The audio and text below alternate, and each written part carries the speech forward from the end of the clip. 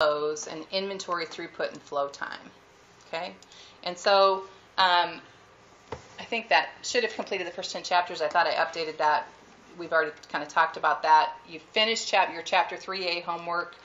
Today we're going to talk about how operational measures link to financial measures. And again, I thought that was one of the kind of surprising things about Little's Law. It's very easy for me to think about it in terms of a manufacturing environment, but it has some very interesting applications when you think about applying it to a financial environment. Okay? And so today we're going to talk about a linear process. We're going to start with something very simple, and then we're going to move to something that's a multi-step. And by linear process, so again, I think this is important that you make this connection. A linear process is one in which every flow unit goes through every step of the process. That's a linear process. Okay? And those are relatively easy to solve for inventory throughput and flow time. Okay? And then what we'll work on next time is a nonlinear process, where every flow unit doesn't go through every step of the process and how we look at that. And again, they're not hard, but it's helpful if you look at a problem and say, is this a linear problem or a nonlinear problem? And if it's a linear problem, boy, it makes the solving process relatively easy. Okay? So we're going to link operational measures, time, inventory, and throughput to some sources of competitive advantage and see how that makes a difference. And so we're going to link that through Little's Law, and we're going to connect it to our financial measures, and then we're going to talk about levers for improvement. Okay? In part one, in our first lecture, we looked at those three measures, and just as a reminder, throughput, inventory, and flow time. An example of how Little's Law can apply across a variety of scenarios, right? And so we looked at how we can look at it with material flow, which is what we think of when we think of a manufacturing plant. Customer flow, we had that restaurant example, right? How long a customer is in a process. Job flow, if we're talking about maybe a construction site, how long does it take a particular job to move through? Cash flow, right? And accounts receivable. So again, we're going to look at some straightforward linear processes today. Okay? So how can operations help a company compete? Okay? Well, if we think about what's happened over time, back in the 1960s, right, we were kind of coming out of the World War II environment, and our boundaries were pretty well established. We produced what we bought here in the United States. You can have any color you want as long as it's black, right? Some of the Henry Ford kind of stuff. If we produce it, they're going to buy it, right? That was the environment that we were in, okay? And then, so that's pre-1960, and then as we get into the 1960s, we start to have this thought of, well, we could do some focused factories, and we could be more efficient if we focus in on certain competitive factors, okay? And then in the 1970s, we moved into flexible factories and product variety, okay? So a car for every taste and purse, right? So you can have low cost, high cost, everything in there, okay? And then in the 1980s, we went through this quality movement where quality is free, right? Do you think we were a leader or laggard in the quality movement? Leader. You think we were what? A leader. You do? Okay. Anybody agree or disagree? I would disagree. We were a laggard. It depends on what you're talking about. With like the cars and stuff, I know the 80s cars were junk from American manufacturers, like where Honda and Toyota, that's kind of where they got their foothold. But that's exactly for some other right. stuff, there was like that Japan and China weren't making that stuff with junk, and the American-made stuff like appliances made in the 80s and stuff are always like generally pretty good. Whereas like if you bought some foreign appliances that were made back in the day, like they weren't nearly the quality, and they had like a bunch of issues with them. You'd start to see that transition, I think, in the 70s and 80s. So in the 80s, we would see the quality coming through, especially from the Japanese. And part of that was, it goes all the way back to World War II. We had people here in the United States who had great quality thought and how we should approach what we were going to do after World War II. But the United States, we were in that whatever we make, they're going to buy. So why should we focus on quality, right? That was our deal was whatever we make, they're going to buy. So we're just going to make whatever we want. And we just didn't pay attention to it. And that's how the Japanese, to your point, got into our market space, because they focused in on the quality aspect. And the MacArthur program, right? What's that? The MacArthur program, where he like took all the American business plans over there after World War II, and we like helped rebuild them. I still couldn't hear the it. MacArthur plan, like where they like rebuilt Japan. Right.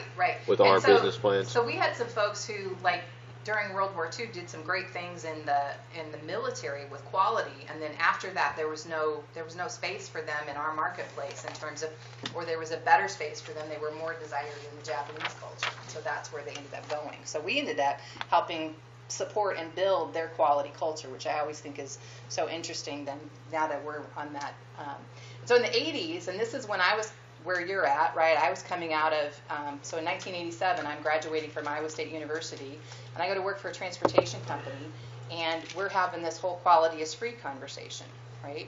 And the reason that people say that is because if you think about the errors that happen on a manufacturing line, let's just stick with manufacturing because that's simple in terms of visualizing things, okay?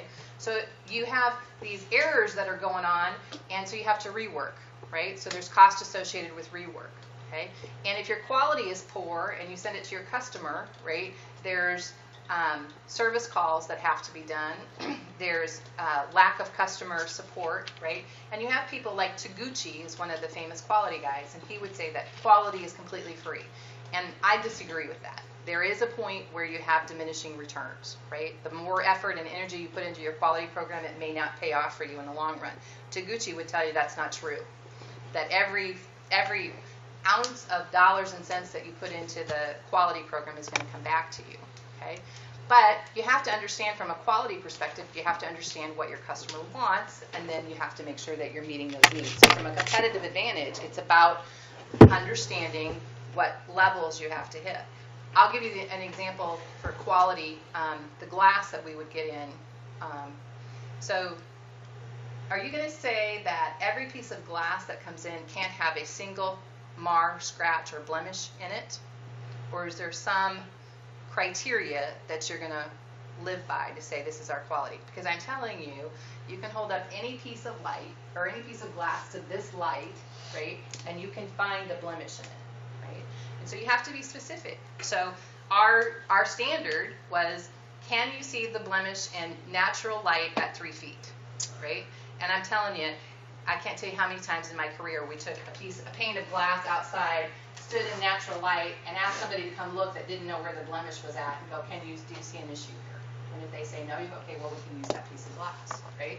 But you can't do it inside factory lighting because you can see every blemish that's going to come through. And you can't have the person that found it to begin with go out in the natural light, yeah, see, it's right there, right? So there's that. But from a quality is free standpoint, Taguchi would say we have to figure out ways to eliminate all those blemishes, right? And I think that there's this kind of a trade-off at some point you reach where you have the diminishing returns, okay? In the late 1980s and 1990s, we love your product, but where is it? You don't sell what you produce what sells, okay? So again, I think notes that I had was U.S. was behind Japan in the quality revolution. Some of the top quality gurus in the U.S. started and then moved to Japan because we didn't buy into the need to improve quality, okay? All right, so why do we say that inventory throughput and flow time, right, can be an economic value add? Okay, so this is a pretty common, you probably saw something like this in 343, right, where we talked about how operations measures translate into financial metrics, okay? So if we start on this side of it, our economic value add, right, one leg of it is profit, and the other leg of it here is opportunity cost. Our profit is the difference between our revenues and our costs, okay? So our improvement levers over here, we can increase price, right? Or we can increase the volume that goes through that. If we're going to increase the revenues, right, those are the two levers. Increase the price or increase the throughput to get more revenue, okay?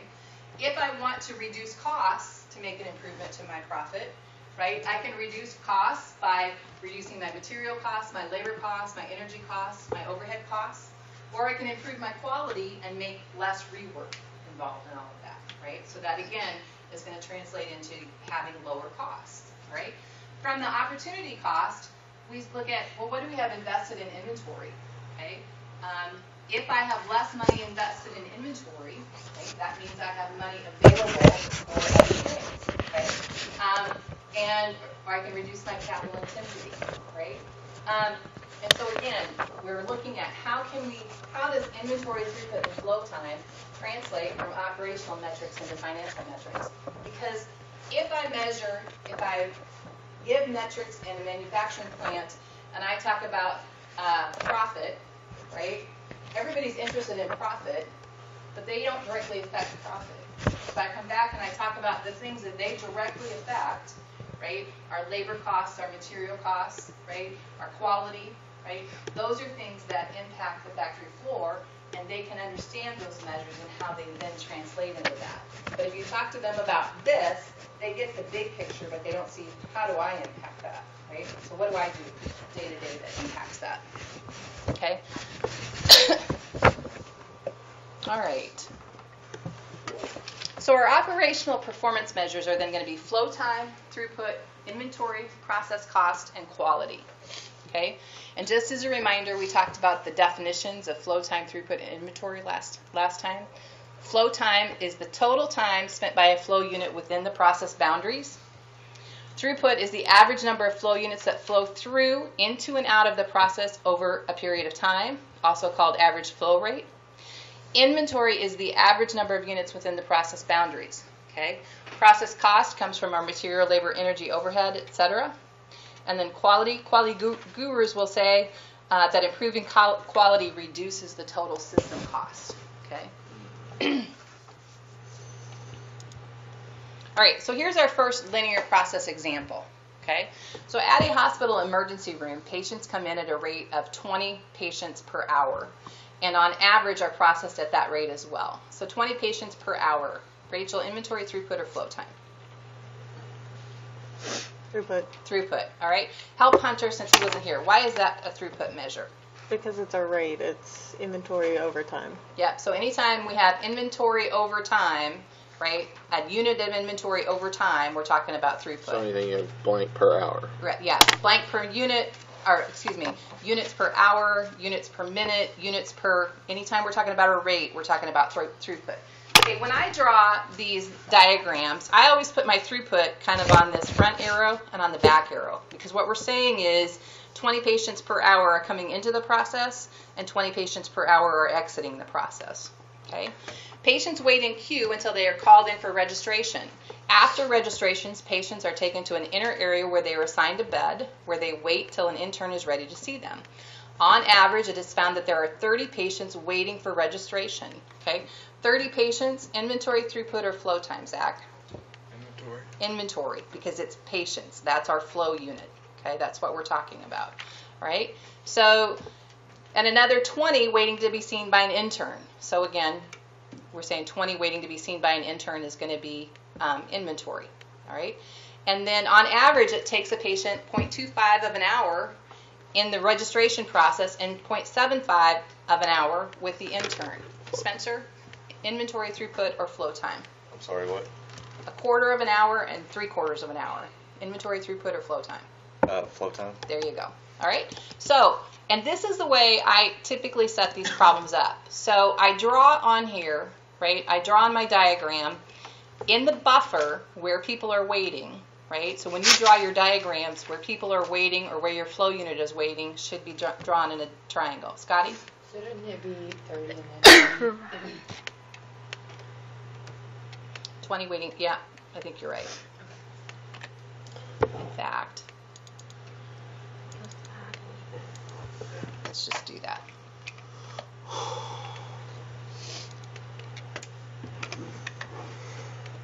I think you hit a letter the first time. What's that? I think you hit a letter the first time.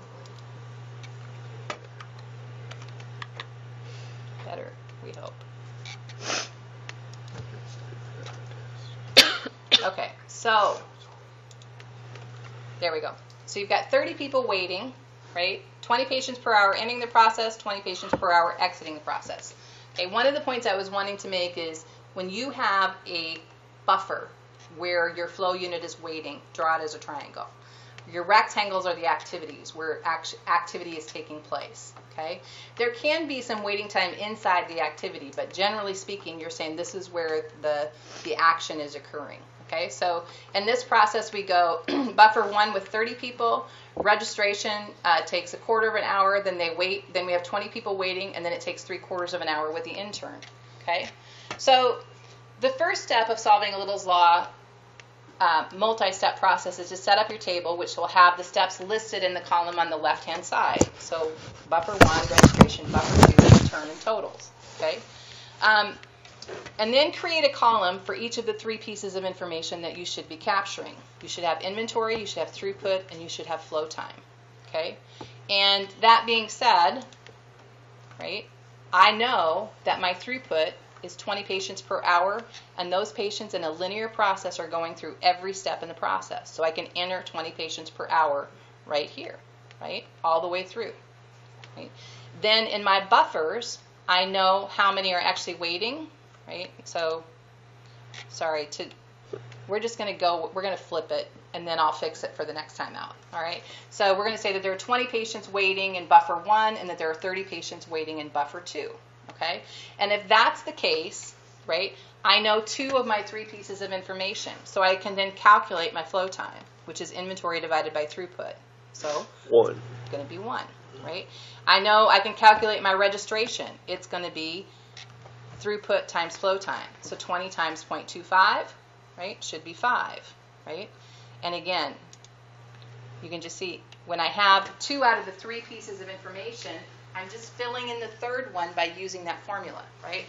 Don't make it harder on yourself by trying to just figure it out and jot it down. Go ahead and make the table, get your 2 out of 3 pieces of information, and then you automatically know if you've got the formulas, and I almost always write the formulas at the top just to keep myself honest. Inventory is throughput times flow time. Throughput is inventory divided by flow time, and flow time is inventory divided by throughput. And so when I get my 2 out of 3 pieces of information, I solve for the last one, okay? All right, so the cells with the black numbers are the information that was provided in the problem. The cells in purple are ones that we calculated. So then in a linear process, and again, I emphasize, in a linear process, when every flow unit goes through every step, if I want to know on average how much total inventory is in the system, I can just add up across all of those steps. And it works in a linear. In a nonlinear, we can't just add it up, okay? We'll show you how to deal with that next time. So again, linear is pretty straightforward in how to deal with. Same thing with flow time, right? I can just add up the time and say, well, then the total flow time of the system is 3.5 hours as I add up for every step, okay? So on average, when we talk about flow time is how long does it take for a patient to enter the process till they exit the process. What we're saying with this problem is that on average that's 3.5 hours. Okay? All right, so here's a second example. All right, so our second example, we have 4 patients per hour, right? And they do the patient check-in, which is an activity. It takes them 5 minutes. They wait. So there's 2 patients there. They have an initial doctor consultation at 12 minutes. The doctor requests tests for the patients. That takes 5 minutes. They wait again, and there's 1 patient waiting. And then the nurse takes the tests, and that takes 30 minutes. Okay, so my question is, let's see, are we to Andrew? Spencer, okay, so Andrew, just help us out. What's our inventory? What's our throughput for this process? 4 patients per hour. 4 patients per hour. Where do I have inventory listed? At the buffers. At the buffers. So I have 2 patients and 1 patient. And everything else is flow time, right, on the activities. And that is typically when you're working on a process where you have physical things happening, that's what it's going to look like. You're going to have activity times, and you're going to be able to say, it takes about this long on average for them to do that. And you're going to take a snapshot of the inventory, and you're going to count how many people or whatever your flow unit is in that section. Okay? All right. So then if I create my table, right, inventory, throughput, and flow time, I get all the steps listed down the left-hand side of it, okay, and I fill in the table where I have inventory at my buffers, and I have flow time at my activities, and I have my throughput across every step, right? Are they just going to give you throughput every time? Typically they will. Okay. Yeah, typically they will.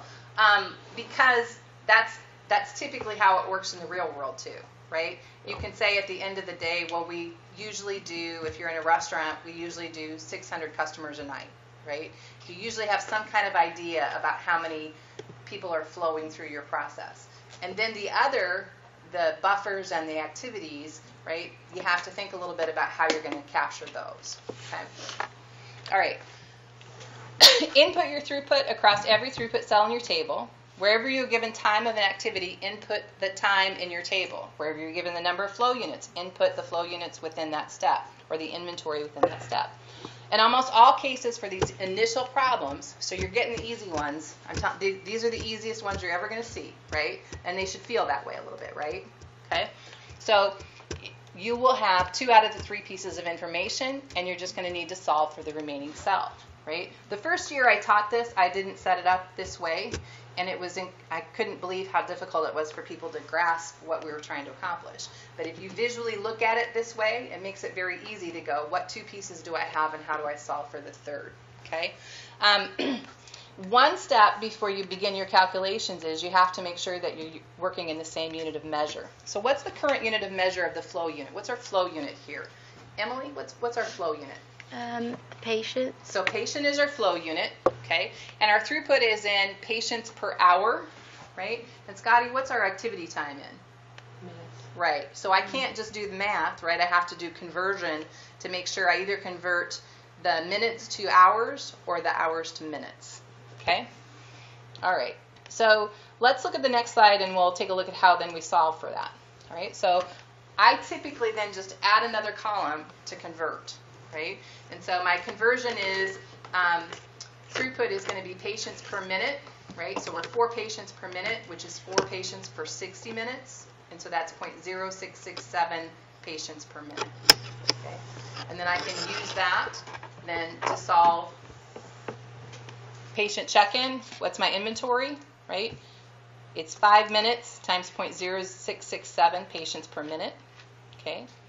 And the other thing that I typically do is I pick one column to solve, and I solve all of them in a row, and then I go to the other column, and it just saves on clarity, I guess is what I would say, because I'm doing inventory is equal to throughput times flow time. So I've got a blank here, throughput times flow time, 0.0667 times 12, throughput times flow time, 0.0667 times 5, right, and throughput times flow time, 0.0667 times 30, and I fill in these blanks, okay? All right, so in this example, Hunter, if I wanted to know how many patients were in the entire process, what can I do? Would you do like the inventory of the patients times? You don't have to times anything. You just have to sum them up across all the steps. Yeah. Okay? All right. All right. And then Kaylin, if I wanted to know the time, what do I need to do? The average flow time of this process. When you do the average flow time? Mm-hmm. Of the entire process. The same thing? Yep. I'm going to sum it up. Okay? And I can do that because it's a linear process. Okay?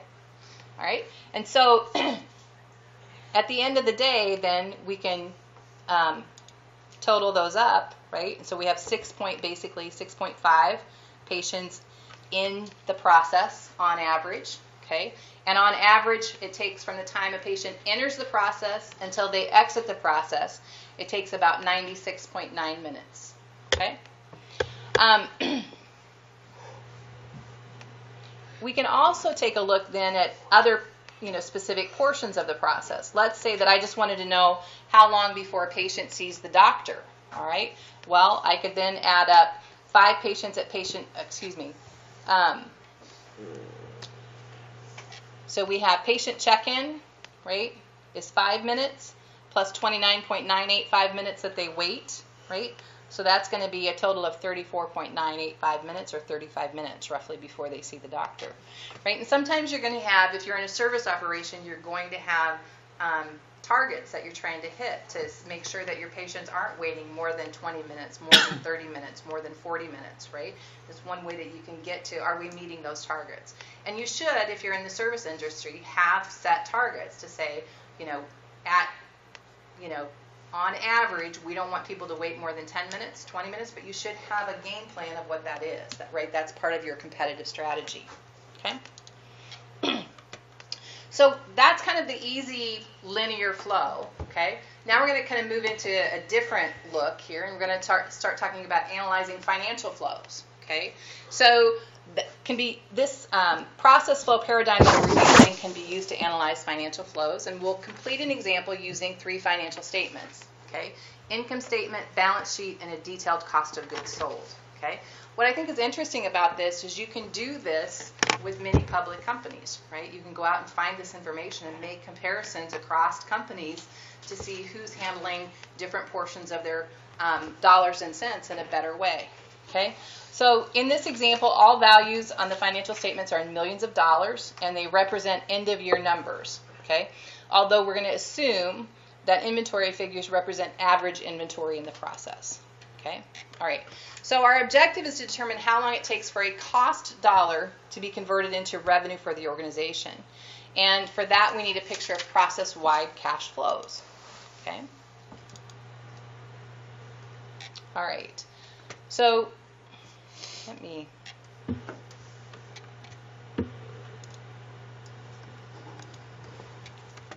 So when we're looking at, so this is a detailed cost of goods sold, right? And it tells us inventory at the top, okay? So that's telling us, think of inventory as a snapshot in time. On average, how much do we have in these different buckets, right?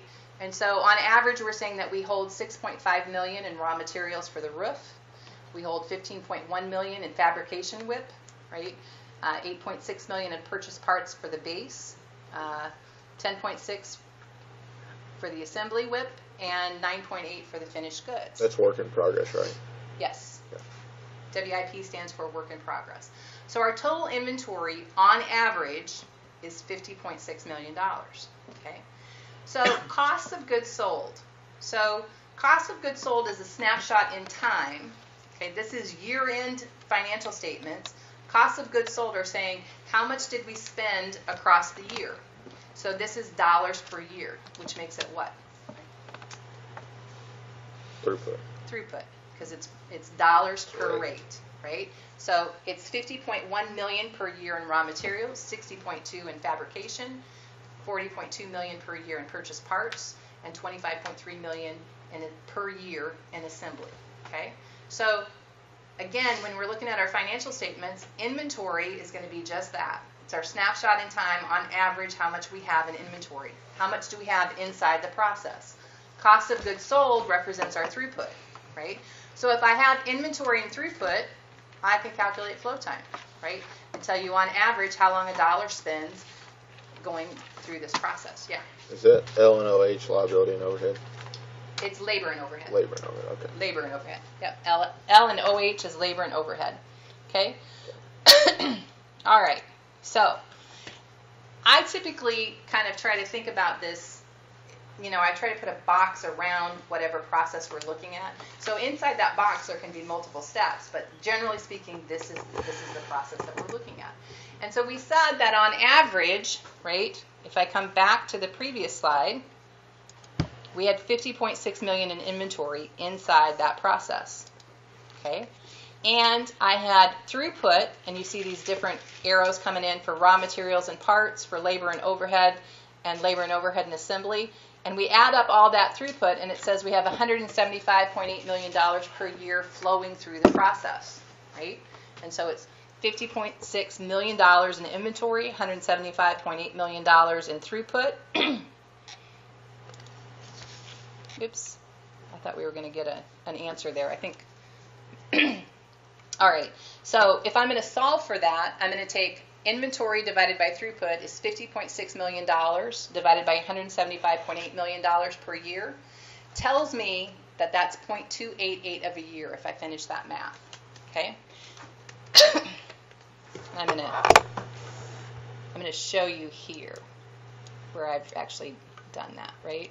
And so it's 0.288 of a year times 52 weeks per year gives us 14.97 weeks. So what we're saying is, on average, The average dollar invested in the factory spends roughly 15 weeks before it leaves the process through the door of the finished goods inventory warehouse. Or on average, it takes roughly 15 weeks for a dollar invested in the factory to be billed to a customer.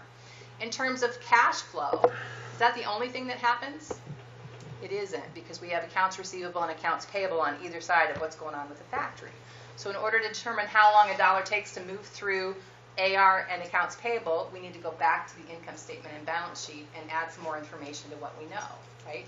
We know the factory is 15 weeks, but we have to adjust for the fact that we have to also purchase things, right? So that's our accounts payable, right? We're buying things, but we haven't paid for them yet. And, oh, by the way, we've sold things, our accounts receivable, but we haven't collected the money from our customer yet. So if we're interested in how long a dollar takes, we have to take a look at those things. Okay? All right. So we're going to go back to the statement of income. Okay? From the income statement, we can find the throughput for accounts receivable. What do you think the throughput for accounts receivable might be? The net sales. Net sales, right? That's exactly where we have to bill the customer, right? And so if we have net sales of $250 million per year, that's going to be our accounts receivable throughput, okay? On that same note, then let's go to the next slide. Okay, we have our balance sheet. We can determine the amount of current accounts receivable and the amount of current accounts payable. So what's our current accounts receivable?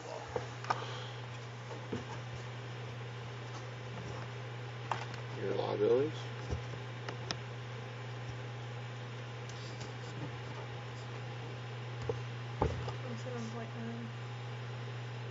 Yep. It's the receivables. Yep, it's the receivables. So there's our current accounts receivable. Let's see.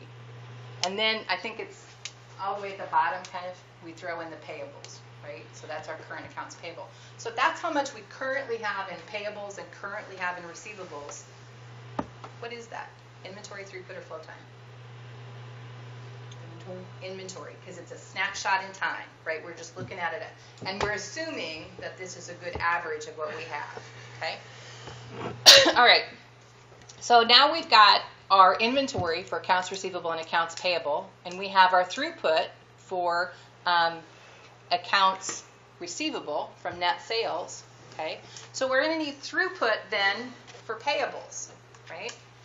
And I can go back to my cost of goods sold and get my throughput for payables, right? So what in this, we're not going to be talking about inventory, but in our cost of goods sold, right, that's the dollars per year that we spend. Where do we have accounts payable in there? Where are we paying for things?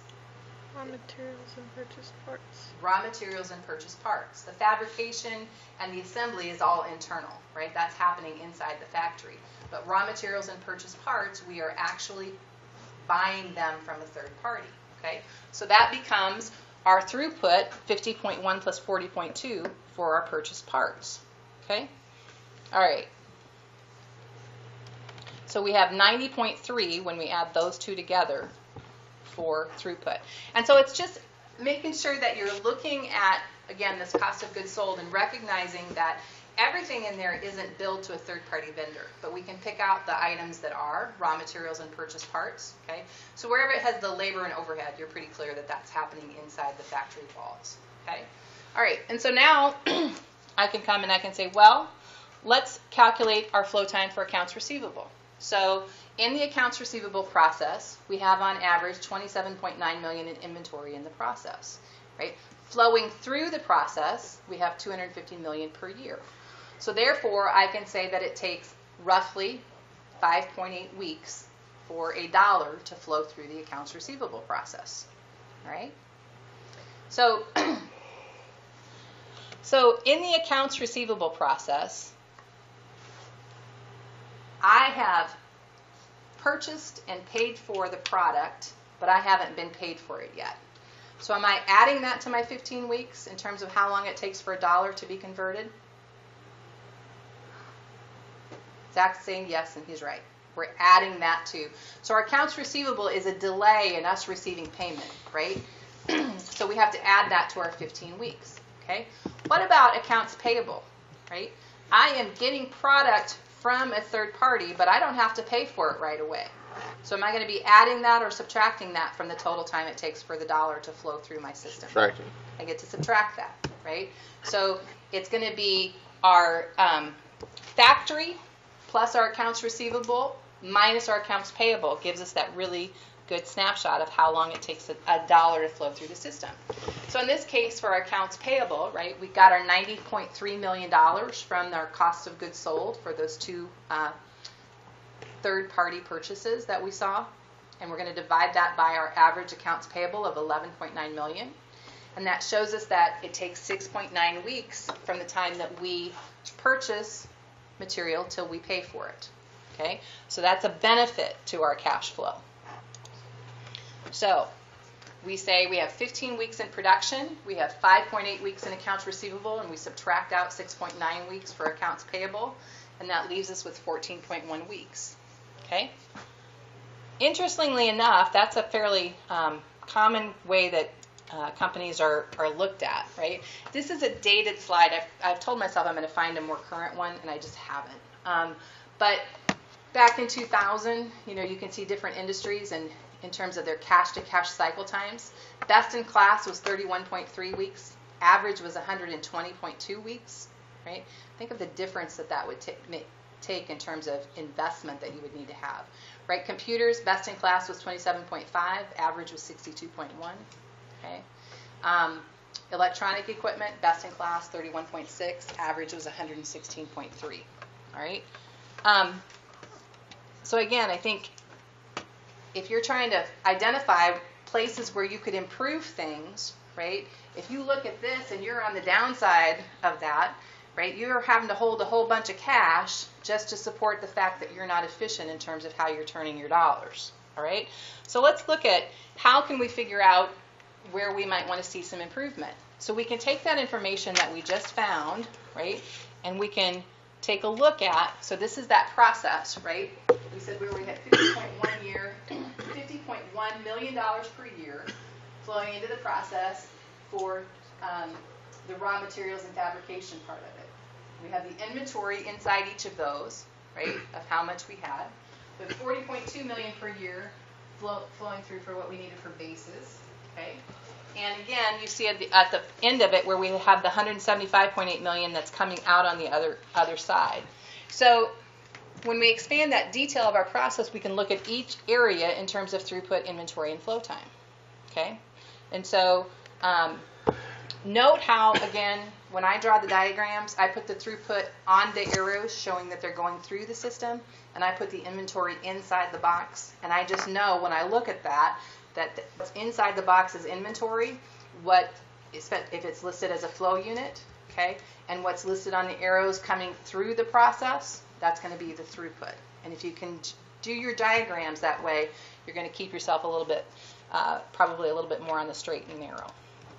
Okay, so here then we've now broken it out, and we've said, okay, well I know that I had 6.5 million in raw materials. I know that I had 50.1 million per year in throughput, and I divide that by 50 or 52 weeks. I'm not sure which we did.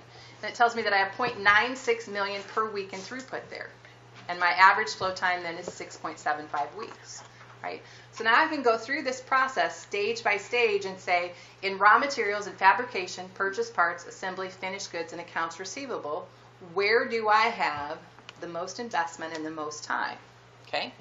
And if I were going to say opportunity-wise, okay, you could say that I could look at the largest dollars of throughput is in accounts receivable, right? I have $4.81 million per week going through accounts receivable.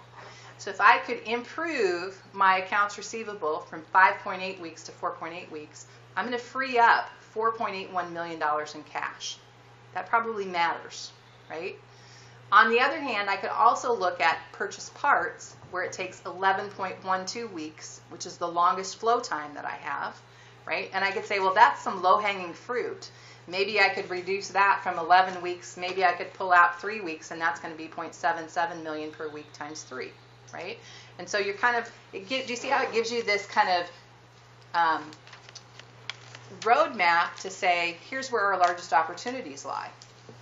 Okay?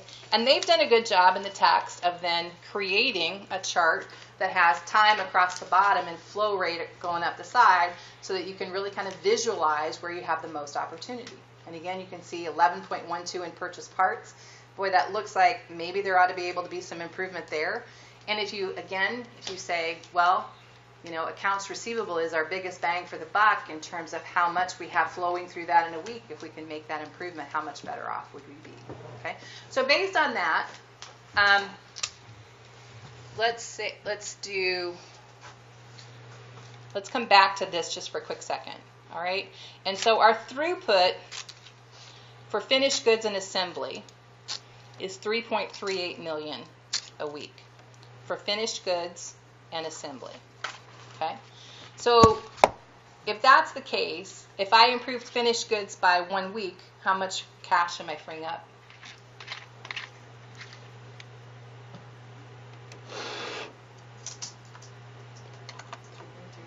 $3.38, right? So that's the connection I want to make sure that you're making, right?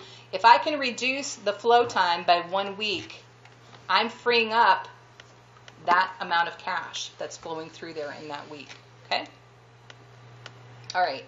I think the visual model makes it easier to see and communicate to others, right? I think that we started here, and I don't think probably any of you were getting much from that, right? But when you translate that information, you kind of need that to be able to translate that information into your chart and then, again, into this graph. All right? Flow time in each department represents the amount of time a cost dollar spends on average in the department. Reducing flow time, therefore, reduces the requirement for working capital. Okay? All right. Let's take a look at a couple of quick problems. So problem 3.3 from the text on page 76. We're going to, checking accounts at a local bank carry an average balance of $3,000. Inventory, throughput, or flow time? Inventory.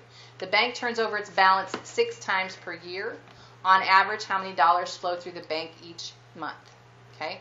So we're not quite given a straightforward flow time, but we can calculate it. If the bank turns over its balance 6 times per year, right, I can calculate, well, I guess let's follow the slide here. What information is it asking for us to solve? How many dollars flow through the bank each month? So we're talking about inventory, throughput, or flow time? Throughput. Okay, I'm sorry. What did you say, Rachel? Time. What did you say? Throughput. Throughput. It's because it's flow through the bank each month, so dollars per month. Okay. And so what information do we have? Well, we have inventory, right? And so we need to see, can we figure out time, because we know we're going to be solving for throughput from our it turns over its bank balance 6 times per year, and we can. Okay. And so we can say that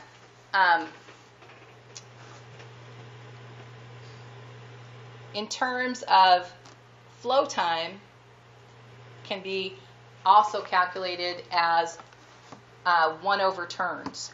Okay, and that's a formula that comes from our textbook.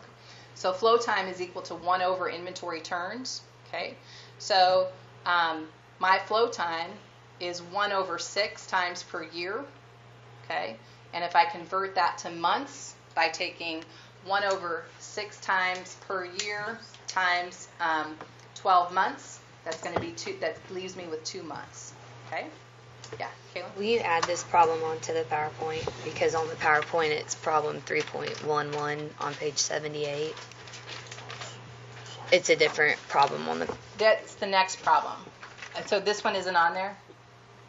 Okay, sorry. Yeah, I will. I'm sorry. Thank you. Yeah. Oh. Huh, she said. Okay, so I will add this problem, all right? And so, again, remember that formula that flow time is equal to 1 over turns, okay? And so that gives us 2 months. So now I've got inventory and flow time, and I can calculate my throughput, which is $3,000 in inventory divided by 2 months, gives me $1,500 per month, okay? All right. Problem 311 from page 78 of the text. ABC Corporation's consolidated income statement and balance sheet for years 2011 and 2012 are shown in thousands of dollars, and I've got it on the next slide. How do you think cash flow performance in 2011 compares with that of 2012 in the factory as well as in accounts receivable? And do you think 2012 is an improvement over 2011, and why? Okay, so here's our information, right? We have net revenues, cost of goods sold. We have our current assets and cash, inventories, and accounts receivable. And based on what we just learned, right?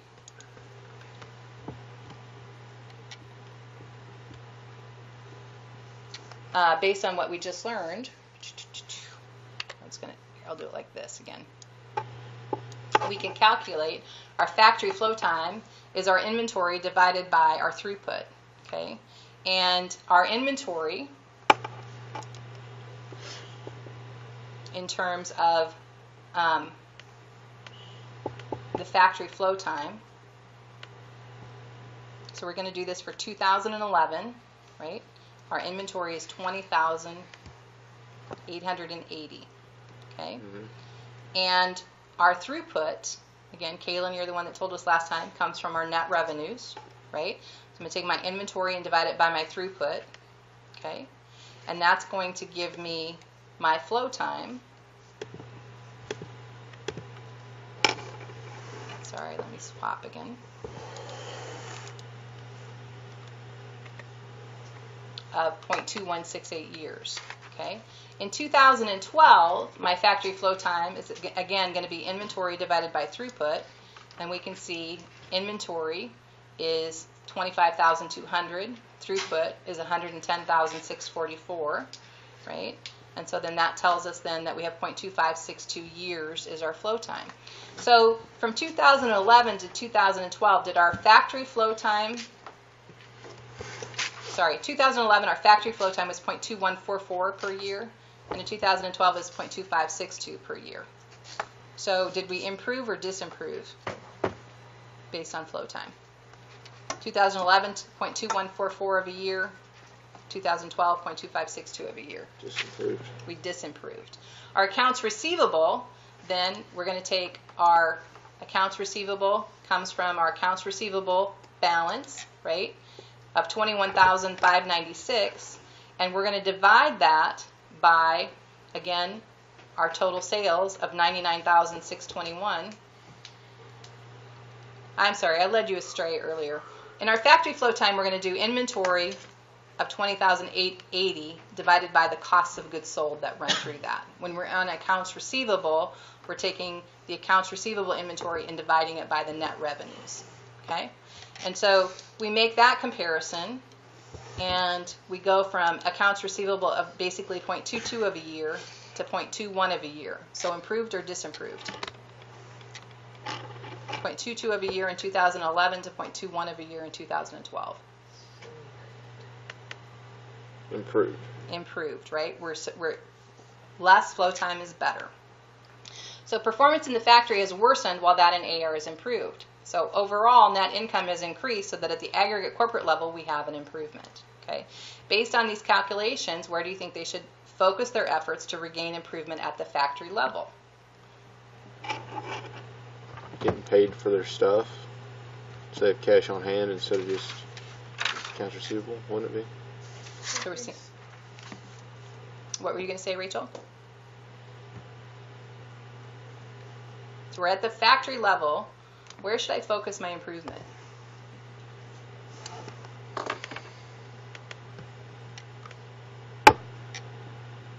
So some of it is...